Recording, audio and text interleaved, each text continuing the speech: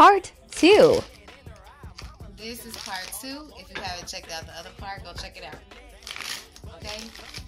So, somebody got something they want to confess, okay? Y'all may receive some type of love call, but be cautious. It might be a booty call. Okay?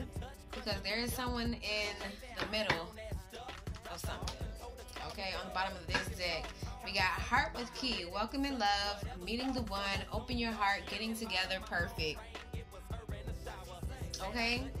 I do feel like it's like somebody wants to profess their love to you. Like, they want to court you. They want you to be open to this new love experience. And they want you to be free. Like, that's the energy I'm getting. Especially looking at, like, this energy. And it's like the only thing that's stopping this person from confessing their love and having this conversation is someone else. Like, literally. Because we had, before the reading even started, we had love call. It came out. I put it back in the deck. And I told y'all I had seductive. So either this person has like this magnetic attraction to you and they find you to be very seductive, or this person could have been seduced by someone else. Okay, that can be it as well too. Maybe this person was seduced by somebody else. Maybe they fell for temptation and this was somebody that you were dating, or someone is given, this isn't somebody that you were necessarily in a relationship with. Okay.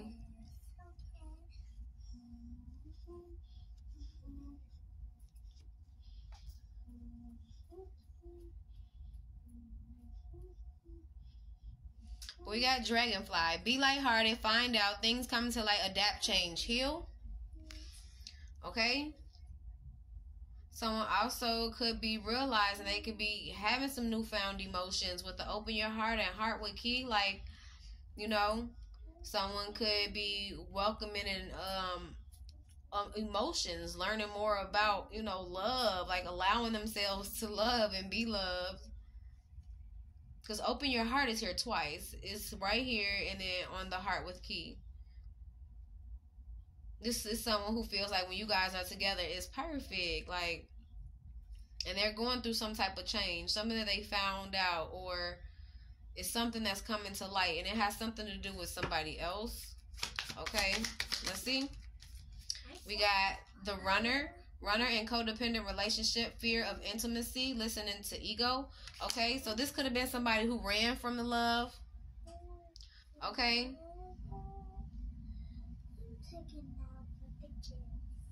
Whoever this is could be going through like a heart chakra awakening. They could have gave a love offer to someone else. Okay. Someone they decide to run to go date. Okay. With passion, we got insane chemistry, like each other, equally having fun. Okay. Maybe this person ran towards a sex-based connection. Okay. Maybe they felt like whoever they had this connection with had their heart. Maybe this is something that somebody needed to confess, that they were running from you because they felt like their heart was with somebody else. This could be something that somebody's finding out, that somebody was dating somebody else and they ran to somebody else because they felt like they had this passionate connection, that they was love.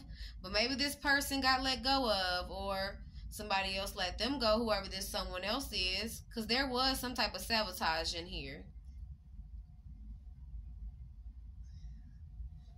And I feel like it has something to do with outside of where you're at. Because I feel like you're releasing. You could be making room for a new beginning. You know?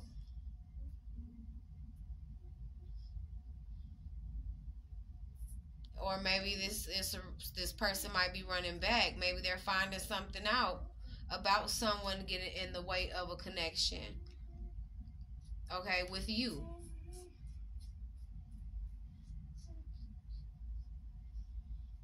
But they still in some way ran from this connection too, you know. Even if they did allow someone else in the way of the connection, they had their own personal reasons to why they were running from this. On the bottom of the deck, we got the chaser. Chaser in codependent relationship, fear of abandonment issues. So they could have had somebody chasing them, okay? Or they may have expected you to chase them. Take it how it resonates, okay? Now, for some, it could be that they expect you to chase them, and you may be used to being in this chaser energy. Like if this person runs, you know, you come a chasing. And that's why Spirit is saying trust your intuition and caution and let go. Because you can have actual love, whatever this is, can be maybe just sex-based. Yeah, because we got healthier choices. Make healthy choices in love and life, self-love, self-care, and being happier. Okay? Like, somebody is being guided to make healthier choices. Like, to not chase whoever this person is, because this is an unhealthy dynamic. And I don't feel like the collective is the one that's doing the chasing. Now, this person may be ready to come and chase you because they're seeing that you are the healthy decision. They could have wore a mask in you guys' connection. Okay? But there is some type of situation where somebody's in a karmic cycle. And it's a runner-chaser dynamic. Okay? And you could be headed in the opposite direction. And again, this person could be running towards you. They could be getting chased by someone else and wanting to run towards you.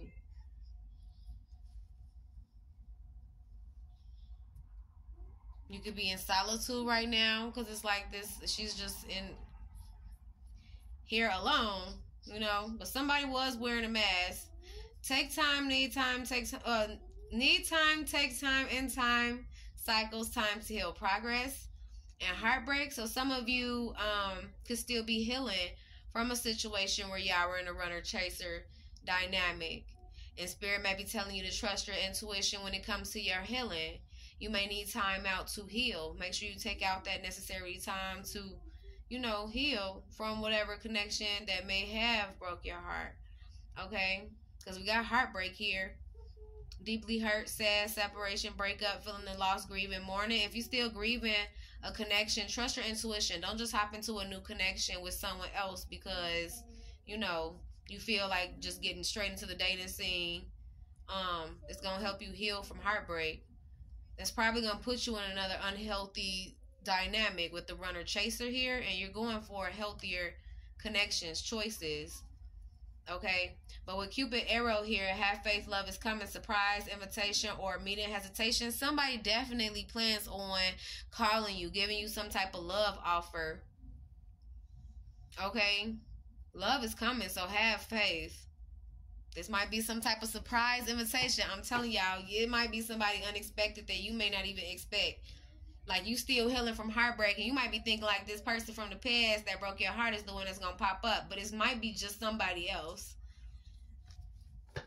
It may be somebody else. Maybe somebody you have ran from. So, like I said, take it where the road it fits.